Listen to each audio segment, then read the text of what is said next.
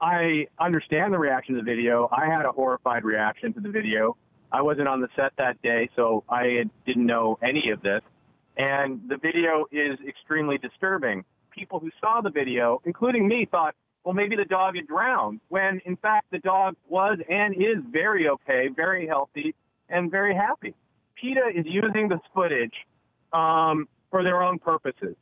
PETA is a very extreme group, and I think people who have never heard of them before should really investigate what they're about. The fact is, no animal was hurt on this movie. It's unfortunate that people made mistakes on the set and that the dog was distressed, but in no way was this dog harmed, and this dog was never in mortal danger. I have to take responsibility for one thing, which is I knew that AHA, American Humane, is not an adequate protector of animals on set.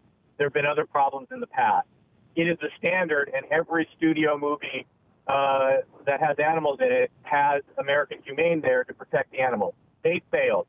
It should have been stopped immediately as soon as the dog didn't want to go in. I don't believe that they're independent enough from the studios, and they don't really take a stand against any kind of abuse.